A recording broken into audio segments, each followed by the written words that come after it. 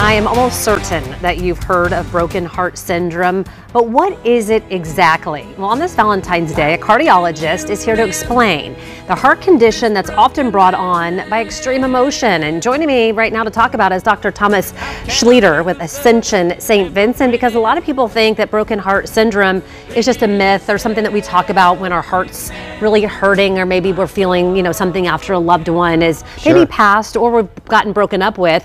Is it a real thing? It is a real thing. Good morning. Thanks for having me. Yeah, absolutely. But it is a real thing. It's a syndrome that's poorly understood that mimics a heart attack. The signs and symptoms are identical.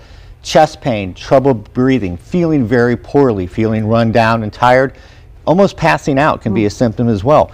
The blood work, the tests we do mimic a heart attack as well. And so we frequently test people for having a heart attack and find out they're not having a heart attack. Okay, so what is the difference? How do you then, if it mimics it, what is that key? They have to come to the hospital to know if it is or not? Well, they're feeling poorly, so they usually do come to the hospital, right? They're feeling bad. They come to the hospital. We do the tests that tell us whether they're having a heart attack. So we look for blocked arteries, which is what a heart attack is, and we find no blocked arteries. And we find other parts of their heart aren't squeezing the right way. They're not working in a very typical way with this syndrome.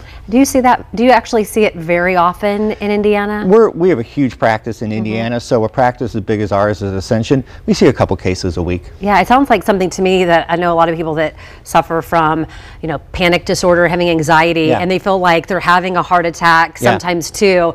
Is it kind of similar to that feeling sometimes, or is it really different in how it feels? Different. It's different, that feeling. Now, that feeling you just mentioned is a very important thing that should be checked out as well. It's also important to remember that this doesn't have to be triggered by an emotional stress. Sometimes it is, but sometimes it isn't.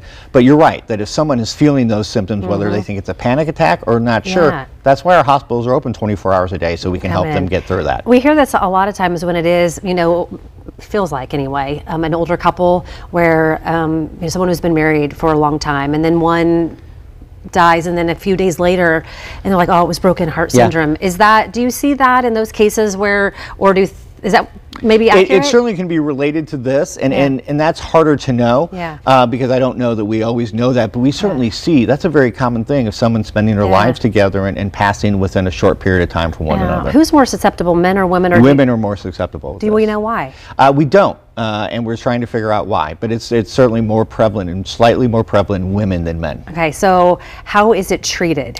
It's a great question. So we diagnose this to make sure you're not having a heart attack, and then we do whatever we need to do to support you. We usually put you on medications to make sure your heart stays strong or becomes stronger, and usually within 4 to 6 weeks, everybody's recovered and back to normal. It really is an interesting phenomenon. Is there anything else that I wouldn't know to ask you that our viewers that are watching right now? Well, I think ask the doctor this. Yeah, I think it's a great question, and I think one of those things are, how do you know? How do you know? How do you know this is a panic attack, or how do you know this is it? That's why we always want to be careful. If you're having chest pain, if you're feeling poorly, if you're having trouble breathing, seek medical attention. And that's why the biggest thing is have a relationship with a healthcare professional. So when there's a change, you have someone you can call right away and let them know. Well, anytime I meet a cardiologist or a doctor that does what you do, I always say thank you, because my father had the widowmaker. Oh no. And he was helped. He lived. So I always say thank you, thank you, thank you. What you do is amazing. We're blessed to be in such a great field. So much advancement has come around in cardiology, and you ain't seen nothing yet. We have a lot of things coming forward. Okay, excellent. We love to hear that. So if you do have heart concerns, you can schedule an appointment with Dr. Schleeter or another cardiologist at Ascension. I want to go see him. We'll connect you at fox59.com/links. I'll make you feel better and make you know what's going on with your heart. Fantastic. Good to see you. Jim.